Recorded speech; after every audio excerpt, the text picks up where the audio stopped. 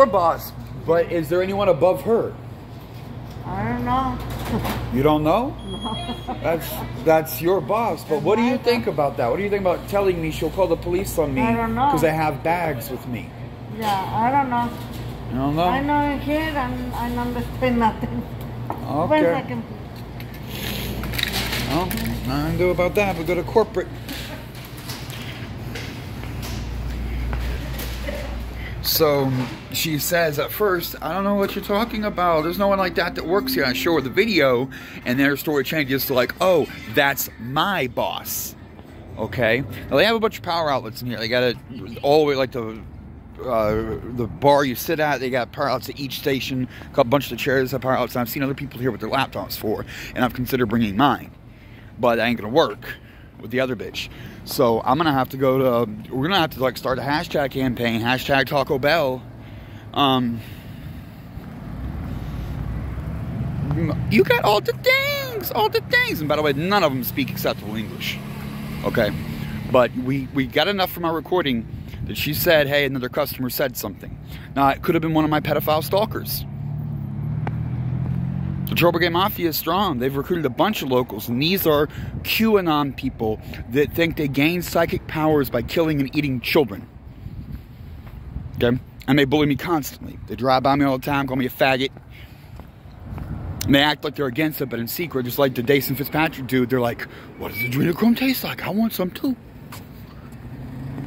But for her to tell me that a customer complained about me looking poor, and her to get at me, that ain't gonna fly, nigga. Me having a backpack doesn't disqualify me from going to Taco Bell. I'm being treated less than other people. Okay? I got my own problem with wetbacks. If you take Aztecs that believe that sacrificing humans is a good thing, and Spanish conquistadors that either slaughter and kill with impunity and fling diseased corpses over the walls of cities to infect the natives, or that's the leaders, the Spanish crowd, and then the lowers are riffraff that got thrown out of Spain. They're like, look, we'll either kill you or you can get on a ship and risk your life, go across the sea. Those are the two people that combine to make Mexicans. And not just Mexican, all the Latino countries. There's varies. There's different tribes. Aztecs are right here in Mexico. But the reality is, it's a bad people breeding with the bad people, and they're mean as fuck. Okay?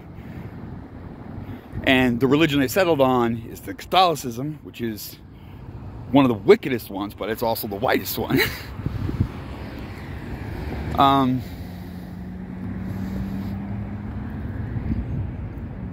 But people just assuming that, you know, everyone's a good person. Well, no, most humans are assholes. And if you take the human sacrificial Aztecs and combine them with thieves and pickpockets and vagabonds that were kicked out of Spain for being fuck-ups, you get a Mexican.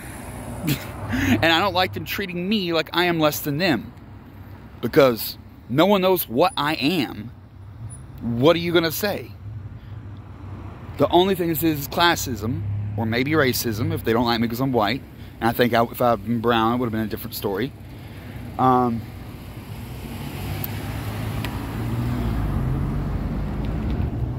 when they try to attack us, they come here and attack us, that's no good.